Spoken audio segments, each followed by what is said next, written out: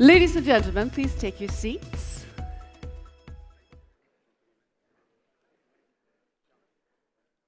Cultural and creative industries employ 12 million people in the European Union, which is 7.5% of all the people working in the European economy. And cultural and creative industries are at the heart of the creative economy. Knowledge intensive, based on individual creativity and talent. They include a number of subsectors such as architecture, archives and libraries, artistic crafts, cultural heritage, design, fashion, film, performing and visual arts, publishing, radio, television, and video games.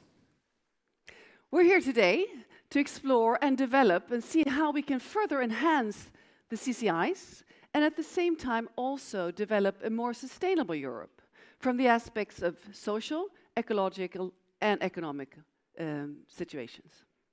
My name is Katarina Rolfsdotter Jansson. I am a writer, a lecturer, and moderator and television host focusing on sustainable development. It's a great honor to be here today. And my name is Navid Modiri, and I am a public speaker on the subjects of creativity and co-creation. And I am also a conversation activist. And what that is, I will tell you a little bit later. You'll know for sure. Yeah, and together with Katarina, I will moderate this convention and conversation, where your participation and input is key in order to make things happen. And we're very happy to announce that we're actually 200 people here today from 25 countries. It's quite amazing, huh? It's awesome, yeah. And it's our duty, and we will make sure that the diversity of perspectives, knowledge, and power will be listened to deeply and explored to understand how to address the challenges at hand. And we have live interviews, we have live stream, but we also have live stream interviews in the intermissions outside. So please Twitter your questions. Twitter it in for Creative Powers EU, just one long sentence. The questions will be addressed to the speakers that will be doing live interviews in the intermissions. And they will also be broadcasted. Yeah. It's now our pleasure to give the stage to the real hosts of this event. And let's round them all up here. Maria Ward, Chair of the Culture Committee, Region Skåne. Thomas Hansson, Regional Development Committee, also Region Skåne, which is the local area here in southern Sweden. Staffan Forsell, Director General of the Swedish Arts Council. Gunilla Nordlöf, Director General for the Swedish Agency for Economic and Regional Growth. Please give them all a warm hand. Welcome.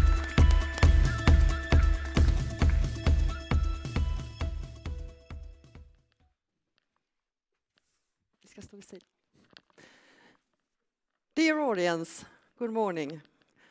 On behalf of the Culture Committee in Region Skåne, I wish you all welcome to Sweden and Malmö.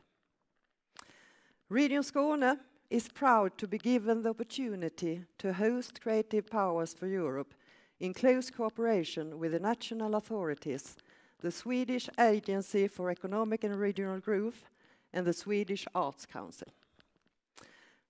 Cultural and creative industries play a key role in the region's ambition to become Europe's most innovative region 2020. Skåne aims to offer the best conditions for cultural and creative entrepreneurs to successfully develop their concepts and companies. Skåne as a region has a beautiful, peaceful landscape with unique nature and a long coastline, as well as a vibrant urban environments. So we can offer very good conditions for artists and creators to establish in the Skåne region. Visual artists, filmmakers, musicians, performing artists, designers, publishers, and game developers are all examples of the culture and creative professionals that contribute to Skåne's culture life and development. A vital culture life is an important factor for local and regional development in Skåne. Many of the cities in the region is maintaining an important work to put culture at the core of sustainable urban development. Skåne is geographically and historically close to the rest of Europe. Our aim is now to come even closer to all of you gathered here today, representing different nations and the diversity of culture and creativity in Europe. I'm convinced that we join the forces, we can achieve success. I wish you all an interesting and nice day here in Malmö.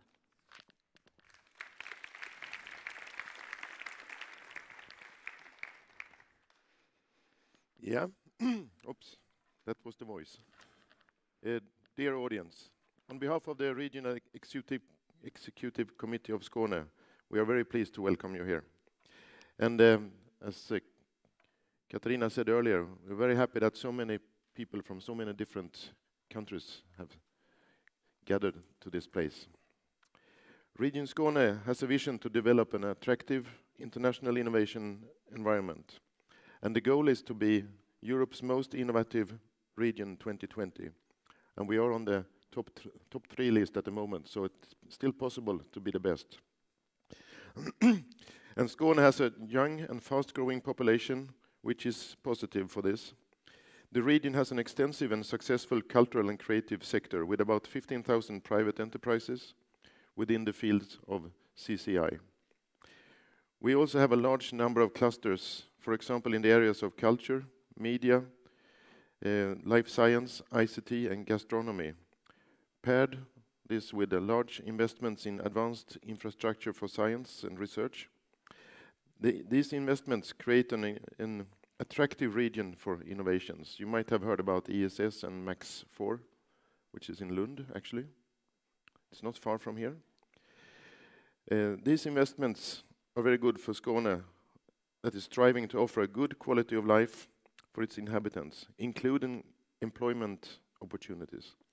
And this is in order to create a sustainable growth also, which we still has in some ways. And it is very important to fulfill the sustainability goals that the United Nations has set up and the climate goals from the Paris Agreement and now from the signing in Marrakesh. So we all do this with a transforming direction for the region and for Sweden and Europe. We see the importance of cultural and creative sectors being offered opportunities to interact with other sectors. For example, to get into more traditional areas of trade and industry.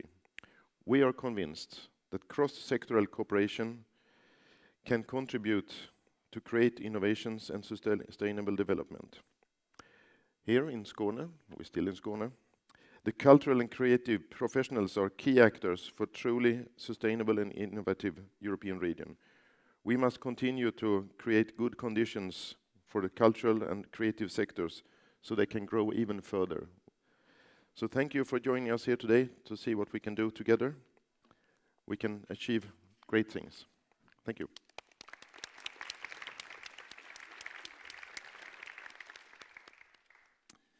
Dear convention participants, my keywords here today will be global warming and digitalization.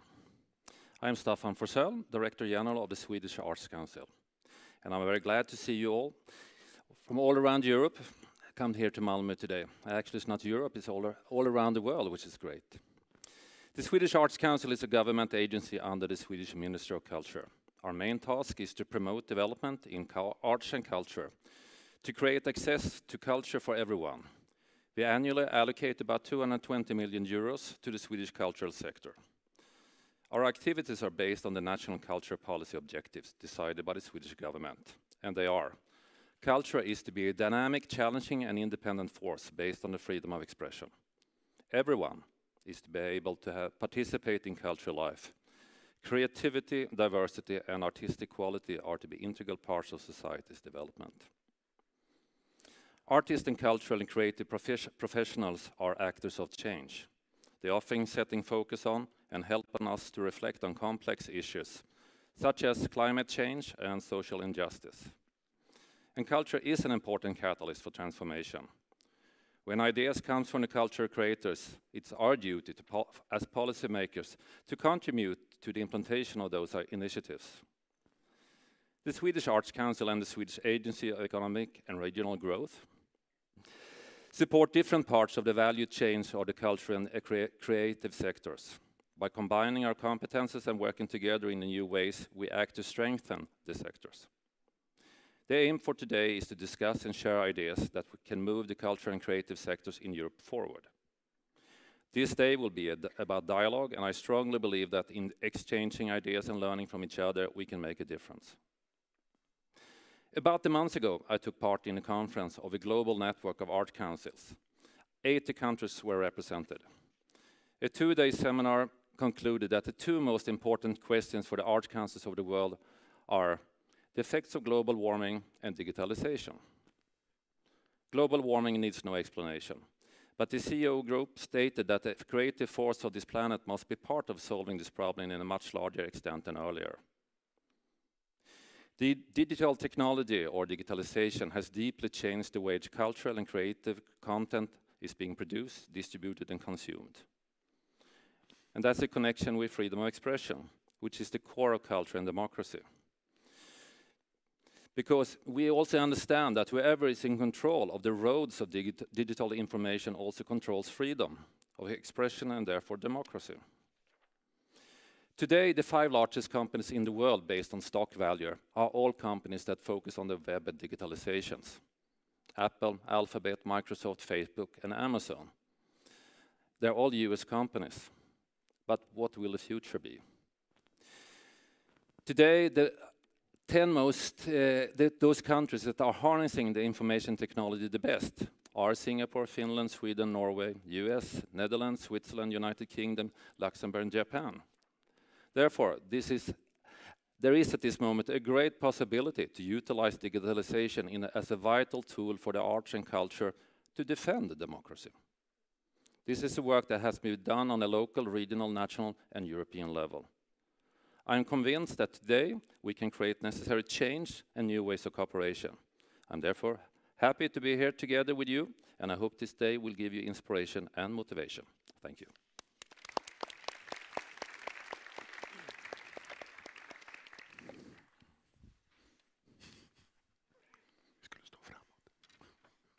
So, hello everybody. Are you ready to listen to one more person here?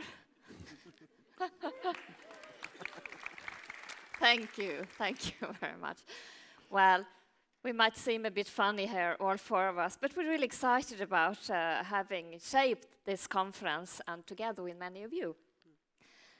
I'm Gunilla Nordlöf, and I'm the Director General of the Swedish Agency for Economic and Regional Growth. And I really want to start with thanking all of you who have been involved in creating and shaping this conference today.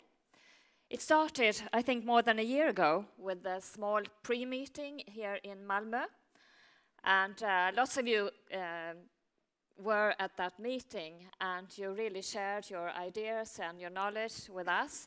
And that was the start of the shaping of this convention here today. And then we continued on last spring. There was another meeting, this time in Austin, Texas, in connection with the South by Southwest Festival. And many of you were at that meeting as well, and continued to share and to create. And because of that, we have this conference here today. So thank you very much for that contribution. Now, the Agency for Economic and Regional Growth work to enhance the competitiveness of enterprises in Sweden, particularly small and medium-sized enterprises. We also work with the regions in Sweden, Skåne, among others, to support the creation of attractive regions. Our vision is more enterprises who have the capability and the courage to start and to grow. And our tools are networking, like here today, creating and sharing knowledge, and also funding. We are the responsible agency for the European Regional Development Fund in Sweden. And by the way, when I talk about growth, of course, I mean sustainable growth. That is economically, environmentally, and socially sustainable growth. Our work includes strengthening the opportunities for cultural and creative enterprises, as well as strengthening structures for culture-driven growth in Swedish regions. The field is becoming more and more important for sustainable regional development. It has to do with social inclusion, it has to do with tourism, and it has to do with attracting investments and attracting people and competence to come to your region. Without the cultural and creative expressions, you will not have an attractive region. Therefore, I find it very relevant that we as a national agency can contribute to this discussion and place issues high on the agenda, not only on a national level, but also on a European, international level. And this is really what the idea of this convention today is about. The Skåne region, the Swedish Arts Council, and my agency want to ignite discussions on the role of cultural production in sustainable development. One aspect of this is, of course, that the creation in this sector is usually green, very low on carbon emission, because in many cases it's about creating immaterial values. Moreover, there are great possibilities for municipalities and regions to create sustainable green growth when using the sector and the ideas that spring from the cultural and creative sectors.